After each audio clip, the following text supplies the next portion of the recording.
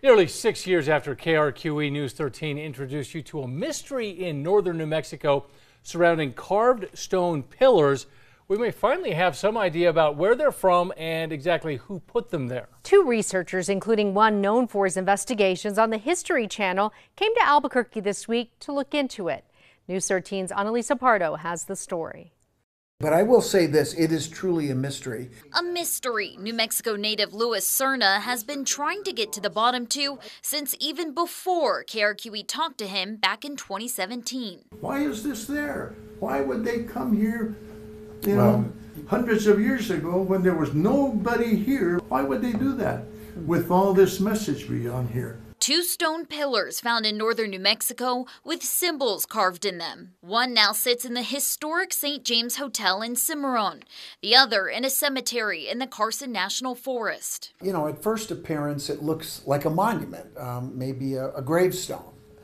But what's unique about it is it's got just strange symbols. The monuments catching the eye of forensic geologist and former History and Travel Channel host of America Unearthed, Scott Walter, and researcher and author Haley A. Ramsey.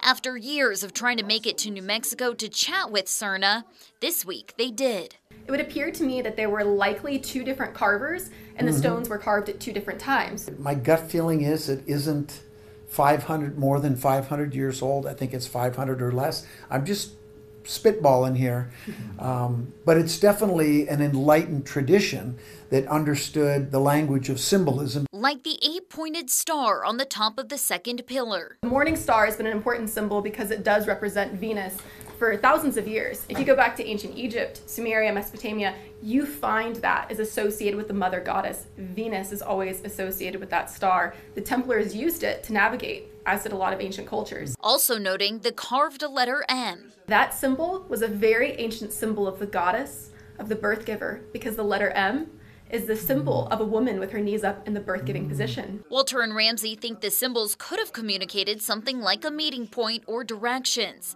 Today, they could reveal who the first foreign settlers in New Mexico really were, long before the Spanish in the 1500s. It's taken a while for this paradigm to change, and I think what things like this do is open up possibilities that there were a lot of people that came here long before 1492. Why were all these ancient people coming here? That is what makes the stone important, and that is why this is still relevant today. But ultimately, it's still a mystery. There's a reason that thing is there. It's trying to get to the bottom of it. That's the difficult part, but we'll do the best we can.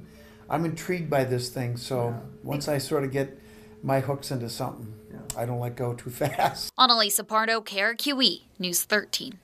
Walter and Ramsey hope to come back and examine the stones in person. They'd also like to look into taking samples to see if the stones are local or originate from somewhere else.